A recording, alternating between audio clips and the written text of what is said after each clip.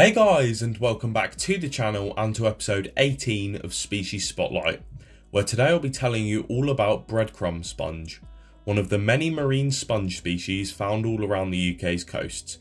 So if you go on to enjoy this video, please do leave a like and remember to subscribe so you don't miss a future video from me. But for now, let me tell you all you need to know about breadcrumb sponge.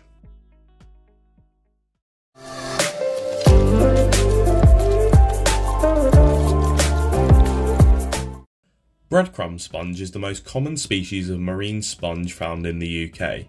It is a thick, spongy animal that is normally pale cream in colour but can sometimes be olive green. It has many different forms, sometimes a flat sheet and sometimes with tall chimneys, often with a rough, granular surface that looks like breadcrumbs.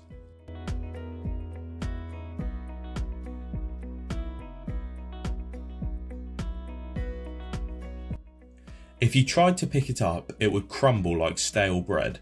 Despite how crumbly these sponges are when picked up, they are often very smooth when attached to rocks. This crumbly texture is where it gets its name.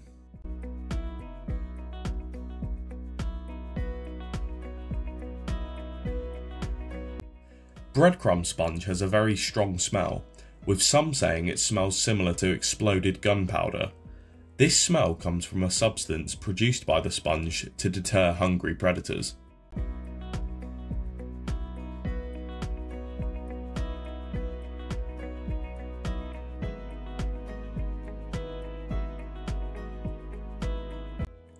As I've already mentioned, this sponge species is the most common sponge found on UK coasts, and its distribution stretches all around the UK, only being absent from small stretches of coastline.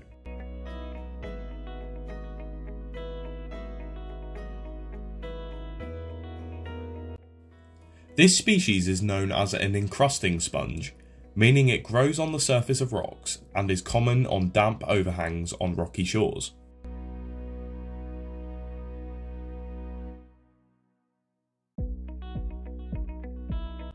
Within the sponge is a central cavity lined with hair-like structures called cilia. These create a continuous current of seawater and collect food suspended in it. Wastewater is then pushed out of larger outlet vents.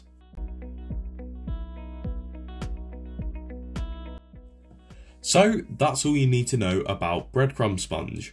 I do hope you all enjoyed this video and learned something new. Thank you all for watching, and I will see you in the next video.